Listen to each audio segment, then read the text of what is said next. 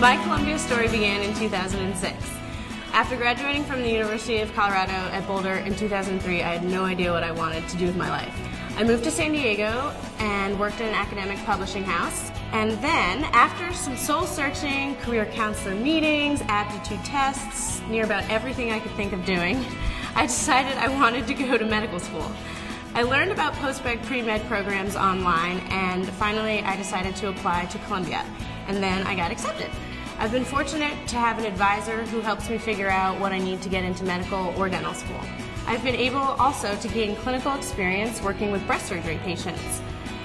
Recently, I published a paper through our undergraduate science journal here at Columbia, and I also participated in a science fair where I got to present the work that I did at my job. Because of our research work, I've been a listed author on many publications and abstracts as well. I've been very involved. Last year I was the Pre-Med Association Secretary, and this year I am the co-president. We host parties, plan orientations, represent Columbia's pre-med community. For the last 2 years, we've put together a team for the American Cancer Society's Breast Cancer Walk. It was 5 miles around Central Park. This year we had 35 team members and raised over $6,000. Next year it'll be even more. My name is Lauren Rudolph.